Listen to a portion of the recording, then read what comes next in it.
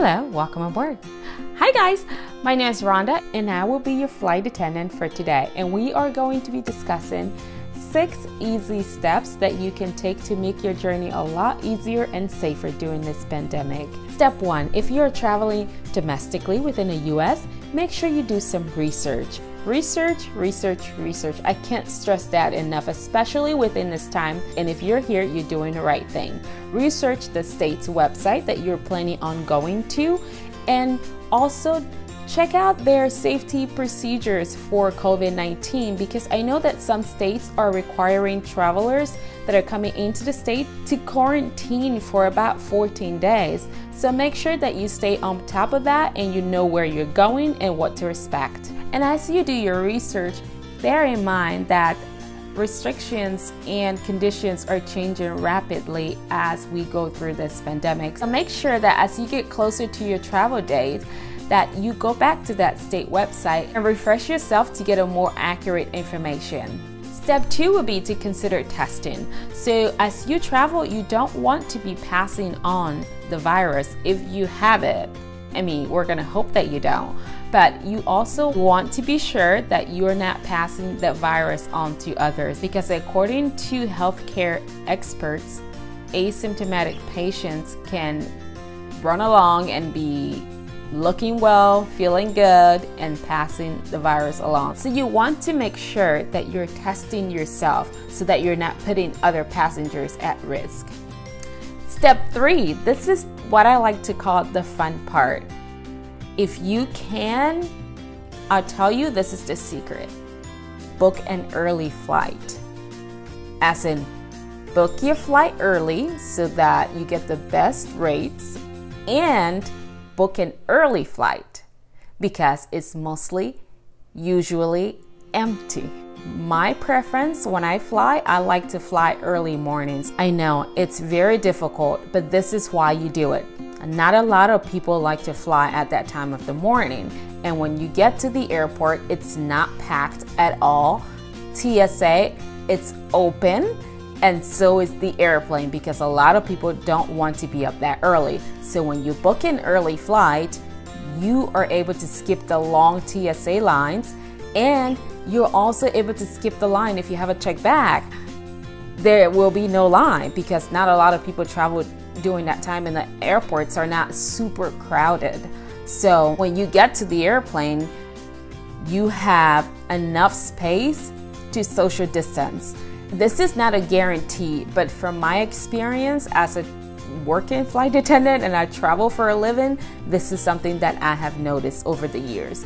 When you get to the plane, by the time you get there, you do not want to talk to anyone because you've deprived yourself of sleep the night before, but it's worth it. You will have a very quiet, quick, and simple flight.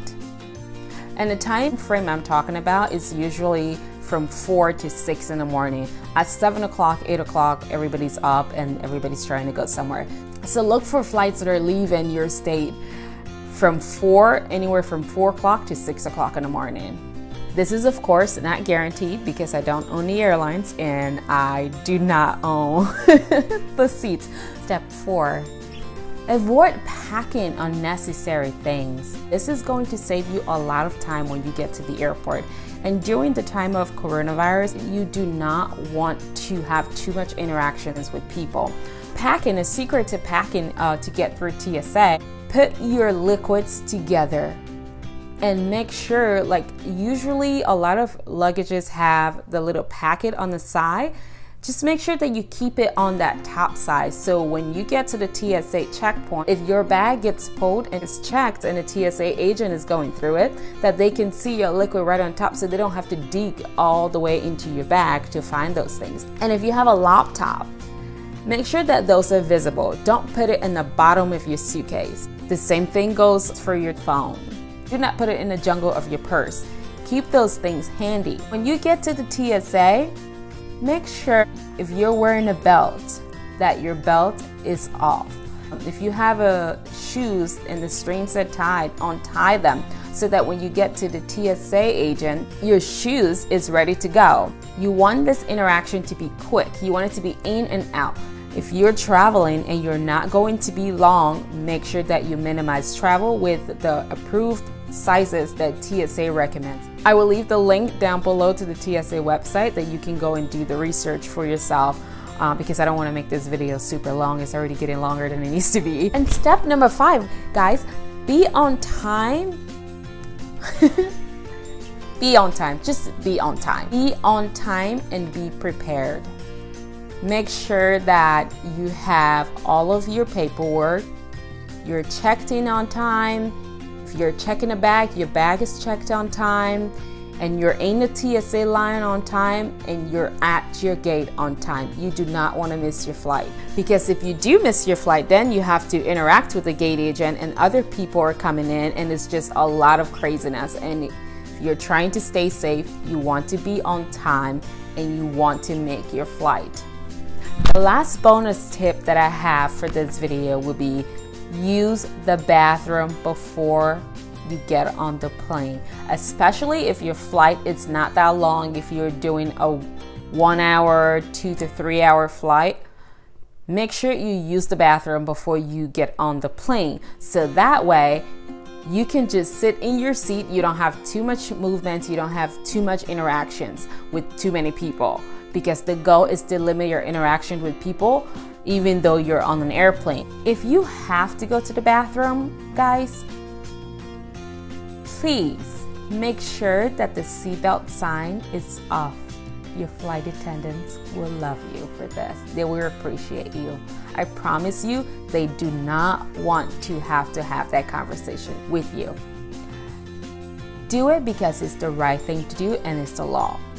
And also, it limits your interactions with the flight attendants on the plane, because they're not allowed to tell you, oh, you should go to the bathroom when the seatbelt sign is on. So that's just something good to know, that when the seatbelt sign is off, that is your opportunity to go and use the bathroom.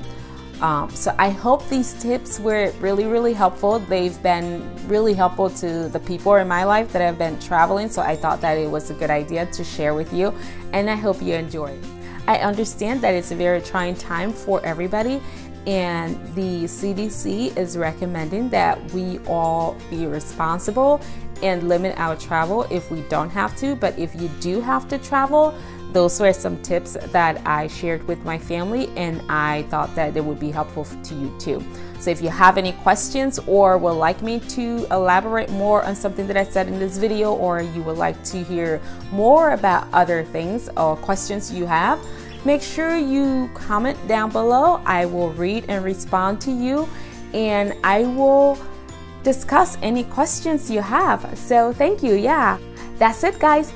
Thank you so much for stopping by today. And ladies and gentlemen, I've been your humble flight attendant, Rhonda, and I hope you have an awesome journey. Bye-bye. Enjoy your trip.